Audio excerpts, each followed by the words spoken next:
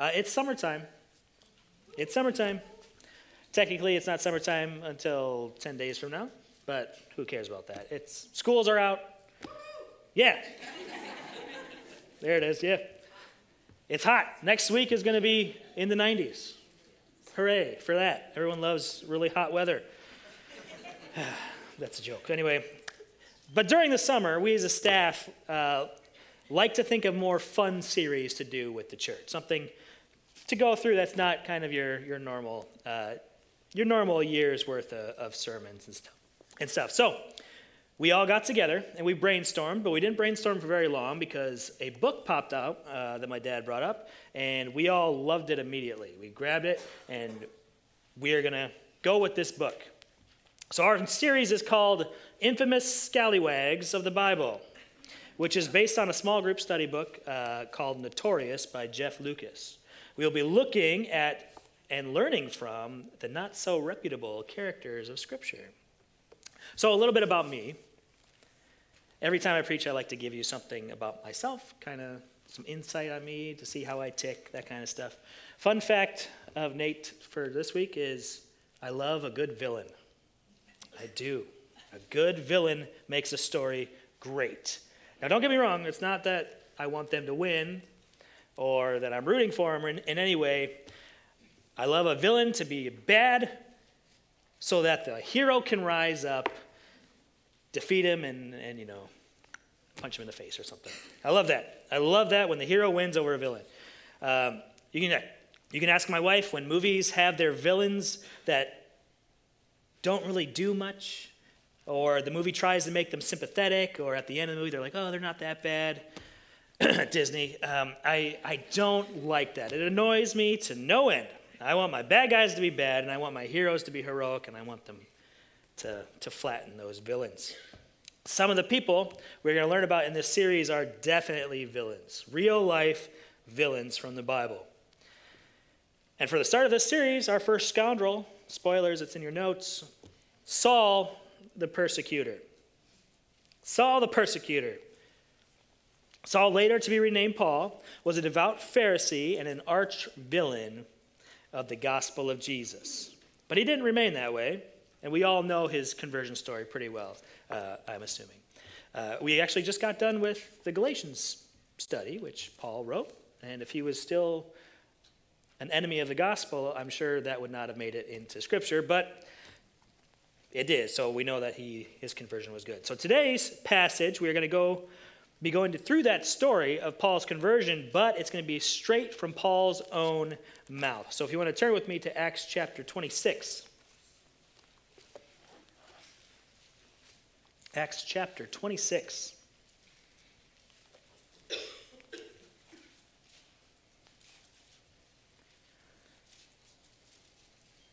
And I'll start reading from verse 1. Agrippa said to Paul, "You are permitted to speak for yourself."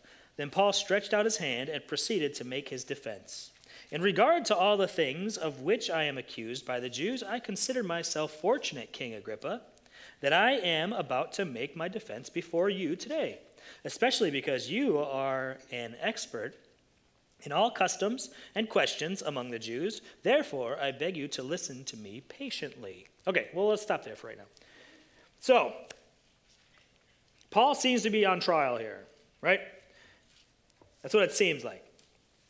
So let's get some context before we continue on with Paul's story. What's going on in his life right now that he's setting his defense to this Agrippa guy? So in a nutshell, here's the backstory for it. And just as Paul had said, be patient with me, Agrippa, I'm going to say to you guys, be patient with me as we go through this context. So, Paul is at a hearing, not a trial, before King Herod Agrippa and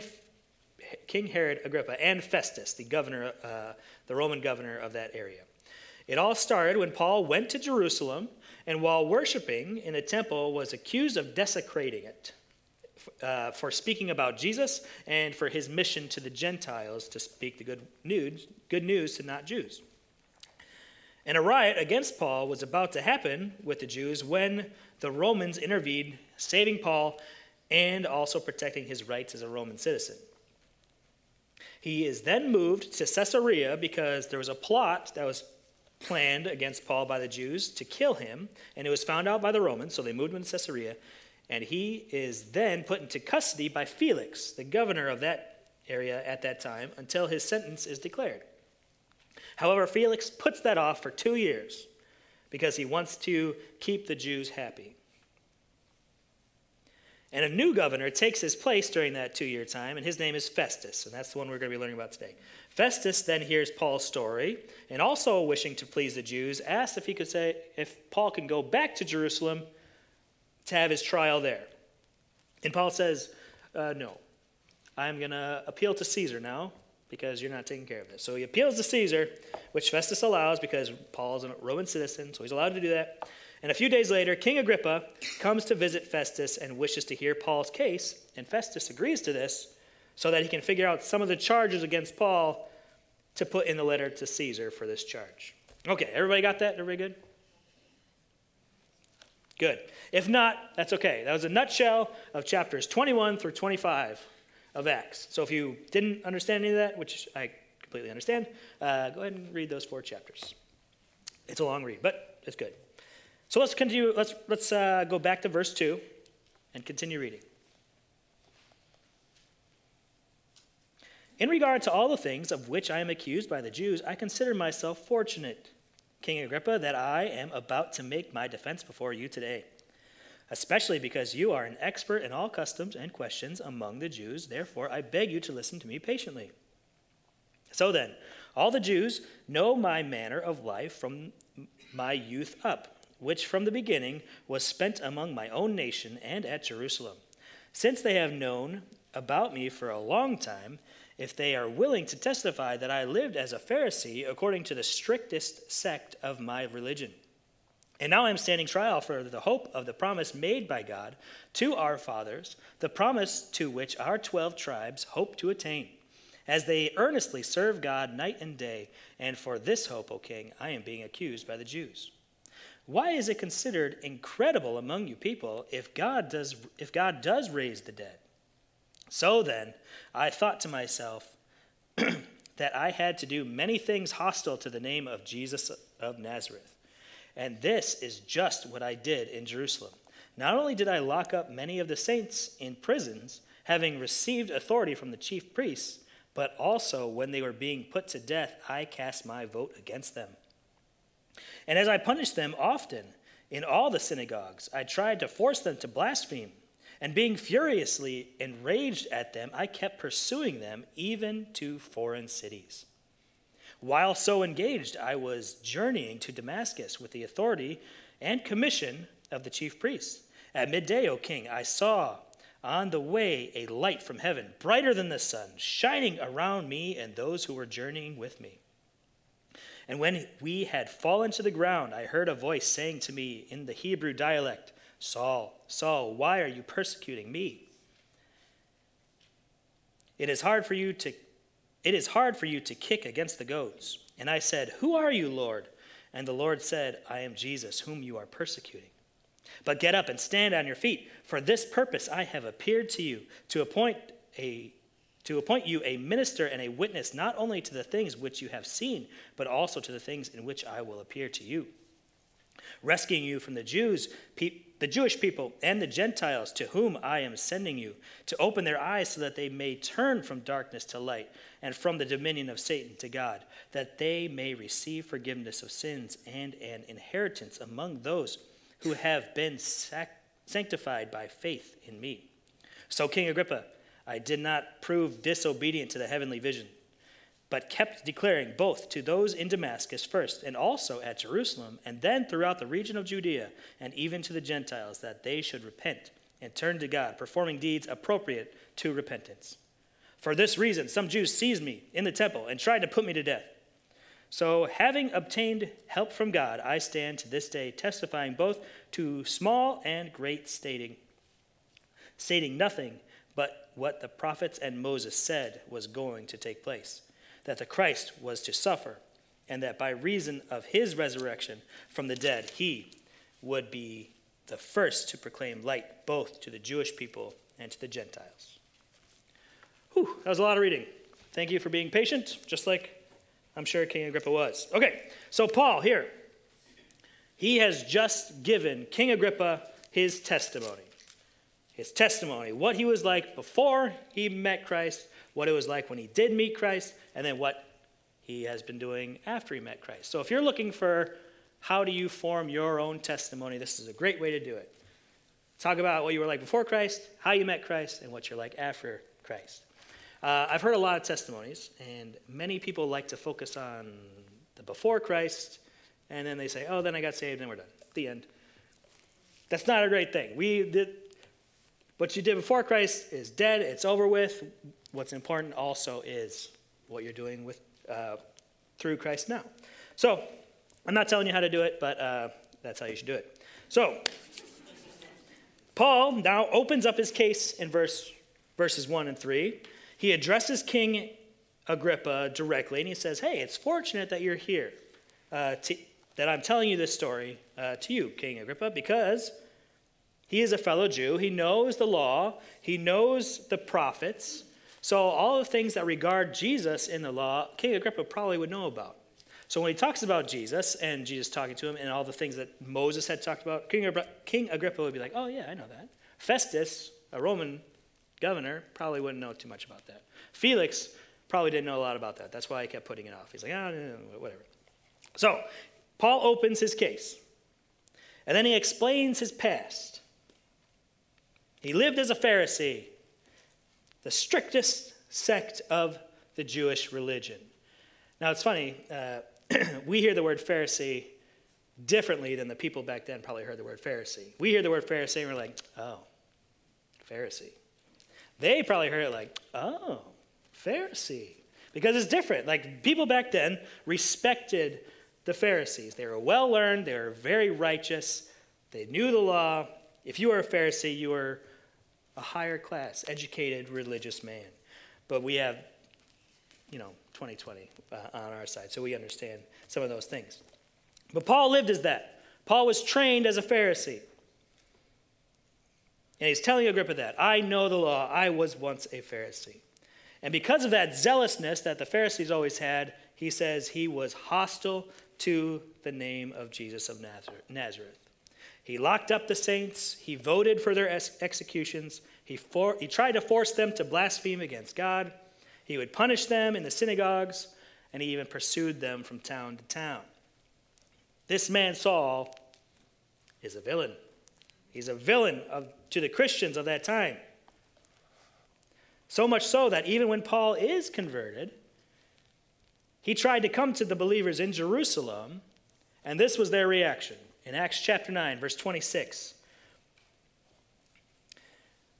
When Paul, came to Jerusalem, he was trying to associate with the disciples, but they were all afraid of him, not believing that he was a disciple. And I got to tell you, I don't blame them at all. I don't blame them. If someone was taking all my friends, locking them in jail, voting for them to die, beating them in the synagogues, chasing them from towns, and he said, hey, guess what? I'm one of you now. I would be very skeptical. And that's the way it was until Barnabas had to vouch for him.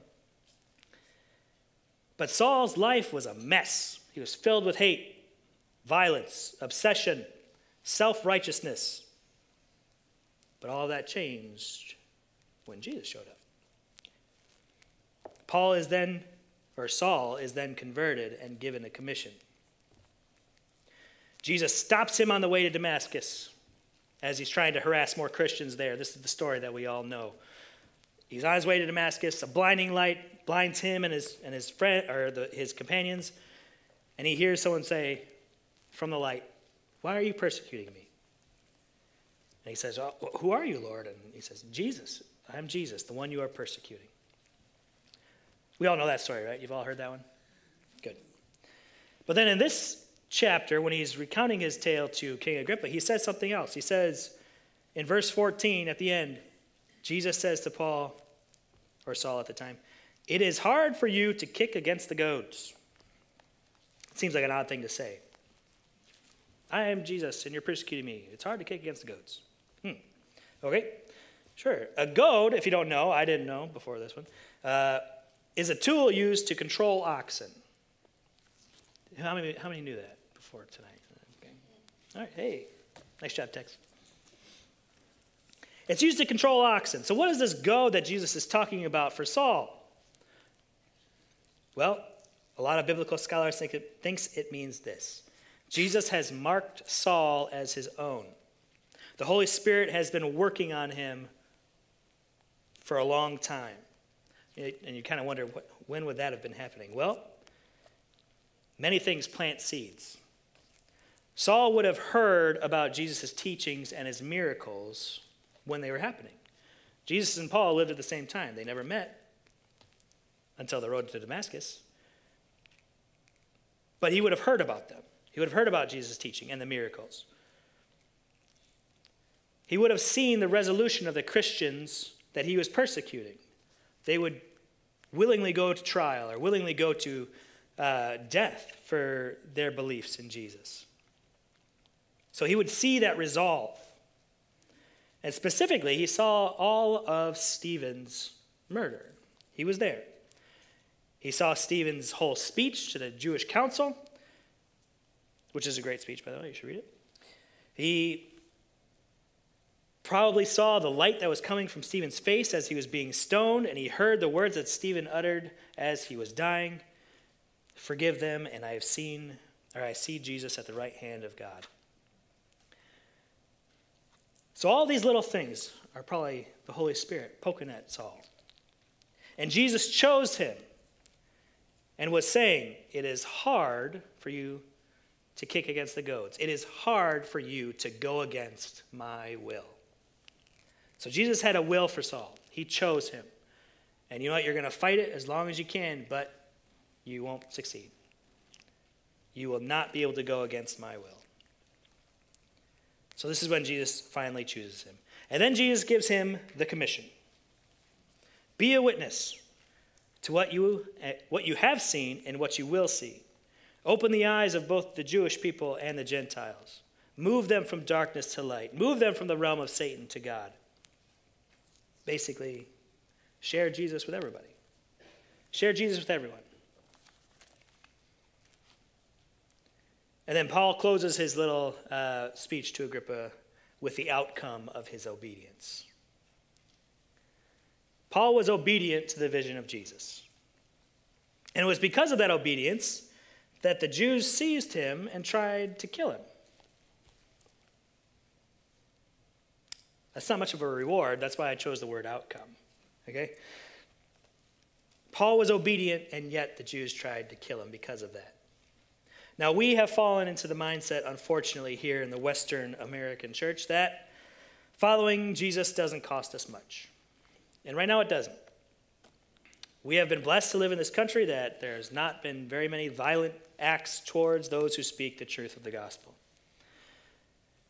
But Christ makes no promise that it will stay that way. No promise at all. In fact, the Bible promises the opposite. There may be earthly consequences for sharing Jesus pretty soon. In this country or when we go abroad, there may be consequences. Paul didn't have a problem with dying for Jesus. Do we have that same fortitude that he did is a question that we need to think about. Because we have it pretty easy here. So this is a huge change from Saul the persecutor to Paul the apostle. With his testimony, we can come to the theme of Paul's whole story, which is also the theme of the whole message. The theme is, with Christ, change is inevitable. With Christ, change is inevitable. Paul's story gives two truths that go along with this theme. The first one is, everyone can change. Everyone can change. When we look around us at people that we know, or at old relationships we've had, or relationships we have right now with people, it is easy to see that people, they don't change, really. People don't change. They stay the same. Oh, that guy has acted immature since he was 10 years old. That lady has always been a busybody. He will always and continue to be a mooch to you and your family. Those people over there, will only look out for themselves. And by human standards, yes, people don't really change. They stay the same. They stay in their rut. Their personalities do not change. But the difference is Christ isn't just human, is he? He's fully God too. And the people who put their trust in Jesus, they're transformed.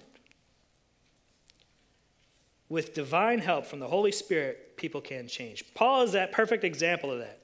He moved from someone who was persecuting the church, jailed men and women for their faith, voted for their deaths, to someone who planted churches, to someone who himself was persecuted for his faith in Christ, and is now credited for writing 1/3 of the New Testament.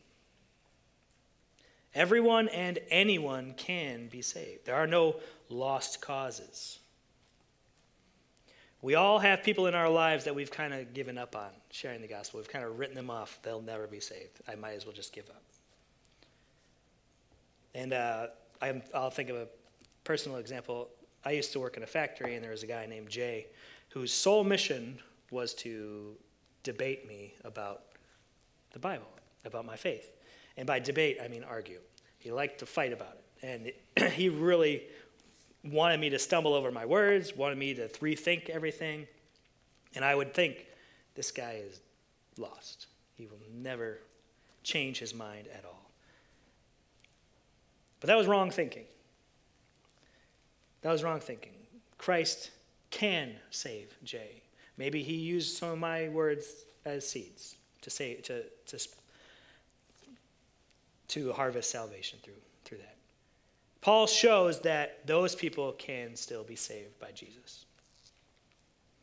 So that's anyone and everyone can change.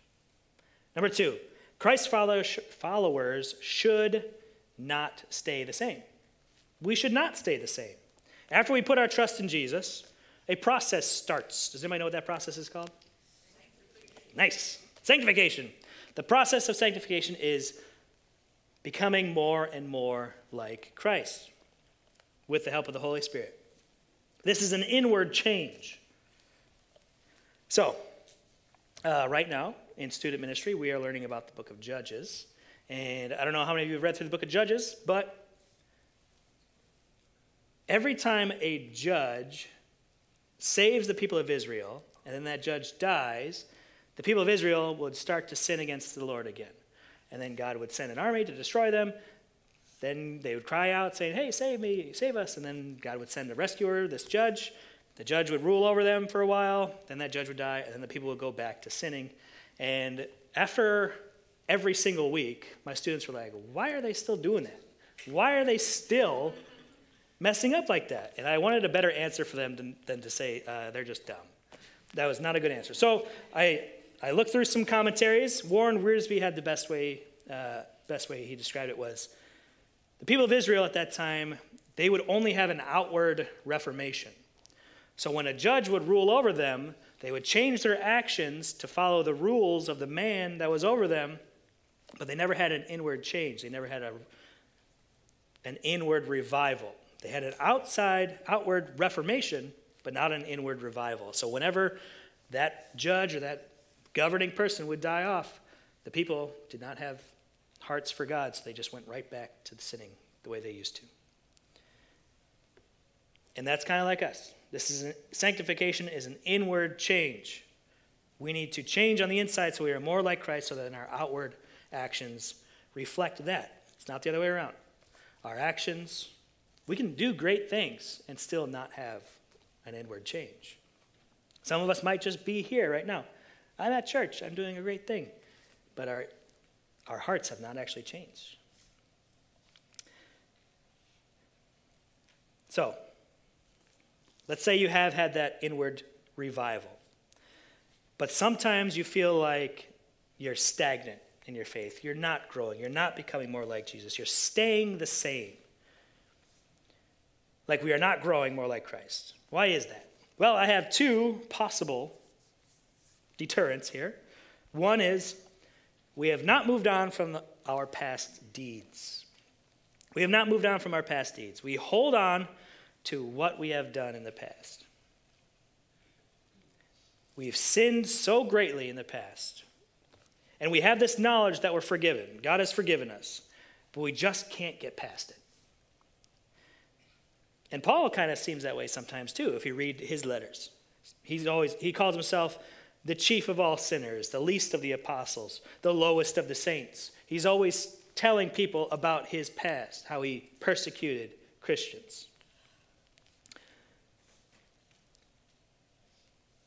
And you might be thinking, but you don't know what I've done. I can't forgive myself.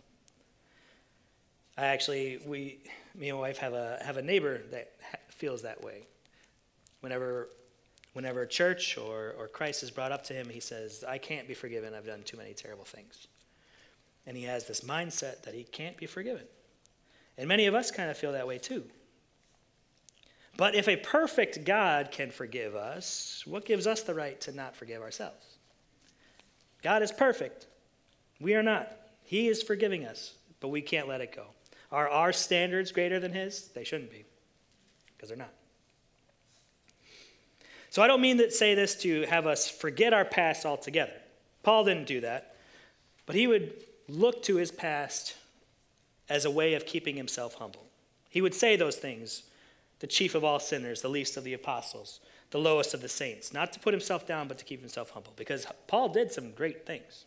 He planted a lot of churches. He saved a lot of people. He wrote a lot of letters that we now use as scripture. So don't forget your past, but use it to keep yourselves humble. And know that you are forgiven. Christ died for your sins. Whether it's one great one, many great ones, all these little ones, don't hold on to them. Your old self is dead. You have been reborn. So that's the first one. We have not moved on from our past deeds. The second one, our habits do not reflect Christ. Habits kind of run our daily lives. And our daily lives run our whole entire life. If we think about it, when we wake up, it's usually set. It's a habit. What time we eat, it's set. It's a habit. If we exercise, that's set. It's a habit. When we go to work, when we watch TV, when we do all these things, usually they're habitual. They're on the same schedule. Habits choose for us how we live. And if we feel like we're staying the same in our Christian walk, we probably need to change or improve those habits, to be honest. Make it a habit every day to read your Bible. I'm sure Pastor Bob has said that a few times. Make it a habit to thank God for one of the blessings he has given you. Make it a habit to talk to someone about Jesus. If we want to be more like Christ, we need to change our habits, which change our daily lives. And our habits will turn into routine. And if we have Christ-honoring habits, that will change our life. Now, it won't be easy to begin with, because they're not habits immediately. You have to make them a habit.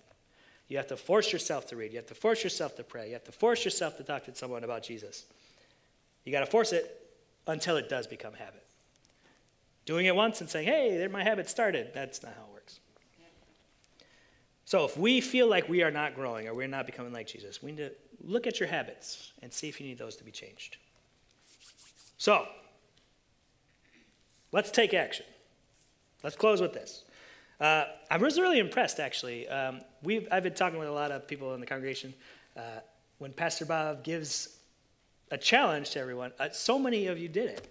So many of you did the challenges. So I'm going to jump on that bandwagon, and I'm going to give you more challenges to do, myself included. So number one, think about anyone you have labeled as a lost cause and pray for them. Think of anyone you have labeled as a lost cause and pray for them. Because there have been plenty of people in our lives that you're like, this person not saved, and they will not listen to me. They're even hostile towards me. Pray for them. Because we know that not everyone is a lost cause. Saul was the biggest one until he wasn't. Okay? So, no one's a lost cause. Pray for someone that you know. Number two, if there is a past sin that you are holding on to, know that you are forgiven. Know that you're forgiven and let it go. To be honest, it'll be hard. It'll be hard to let those things go. It'll be hard to forgive yourself, especially if you've caused hurt to other people. But know that God has already forgiven you. That sin is behind you. That sin is dead with your old self. You are forgiven. Don't forget that. And number 3, add 3 Christ-centered habits into your daily routine. Now, I don't know what that is. Some of you might already have some of those habits, but add 3 more. Because we are never going to be as good as Christ is. Even though we're moving towards him, we're never going to get there. So add as many as you can. Add 3. Think of 3 for this week and do them every single day. Whether it's praying outside of meals, actually reading your Bible, or talking to someone about Christ, or just being more thankful. It could be anything. But make it Christ-centered. Let's pray. Father God, I thank you for Saul and his story and the lessons we can take from that no one is a lost cause and anyone can be saved. Lord, Saul was a great sinner, and I say that as a sinner myself. But you still found him. Jesus found him, and he was saved, and he did mighty works for you. So Lord, help that to be an encouragement to us that whether we're holding on to sin or we're holding on to what we used to do, none of that matters. You can still save anyone, and you can still use anyone. So Lord, we thank you for this story. And be with us this week as we try to form those habits that are more honoring to Christ, that are more reflective of Christ, so that people can see that we are becoming more like Christ. And it's in his name that I pray. Amen.